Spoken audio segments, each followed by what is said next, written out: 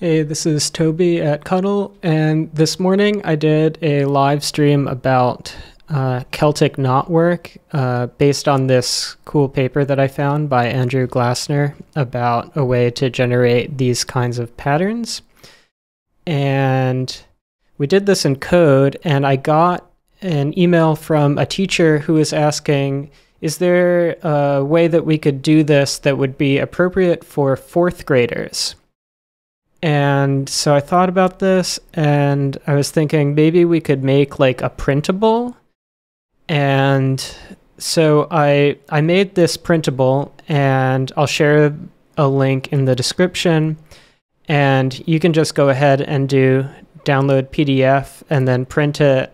You can also adjust like the size of these squares. So I made them 0.3 inches, and that felt about right with a Sharpie, I thought, but maybe for younger kids, it might be better to make it, a little bit bigger, like maybe they're 1/2 inch apart, and then you can change the size of this so that it's like, it'll fit on a, on 8.5 by 11 or something. And you can change these colors also,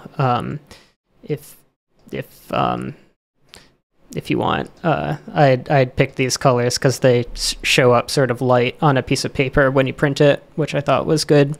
So anyway, you go ahead and you download PDF and print that out, or print out a bunch of copies, and then I'll show you how I'm using it. Okay, so I have this printable, and the way I'm going to use it is, so in the paper, he talks about having these break lines, and you can have a break line between either the secondary dots, meaning these lighter ones, or the primary ones, meaning these darker ones. And so I'm just going to draw like a pattern, and I'm going to have some break lines this, draw some more, and they generally look better when they're like symmetric, but you can draw whatever you want, and then the whole thing should be surrounded by primary break lines, like that. So I drew that with a normal pen, and then I'm going to get a Sharpie. It might be cool to put like tracing paper on here so that you have your design that without all this stuff behind it afterwards, and you can like redo it, because you'll probably make mistakes. I've been making mistakes.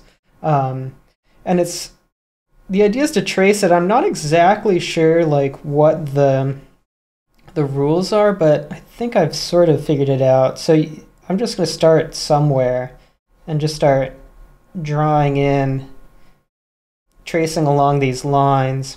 And then the idea is that like here, you never want to go into a break line. So it's going to sort of go up like this. And then here's a corner, and it looks good with these like sharp corners, and then it's going to go like this. And now here, we're able to like continue along the pattern. So I'm just going to draw that, and then continuing along until I get to another break line, and then that forces me to come down and then come around here. And then I'm back, and then this has actually gone in one band. And then I'm just going to keep sort of doing that, tracing these things.